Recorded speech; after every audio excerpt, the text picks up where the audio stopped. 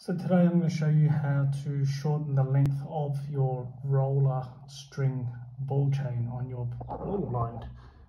As you can see, this is very excessively long. So what you want to do, you've got your desired height. You want to buy these packs at Bunnings. I think I picked this one up on sale for $1.50, so they're not overly expensive. This is the connector and this is the ball joint to actually stop.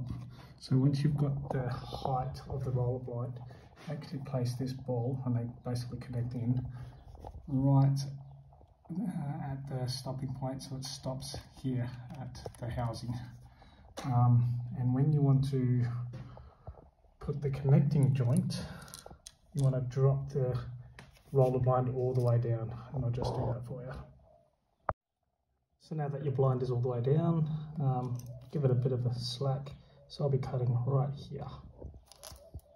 Your connecting joint, place the balls in, and then just turn her over and click her into place. And it should have you something like that.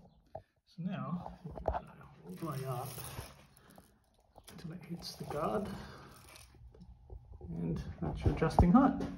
Hope you found this useful.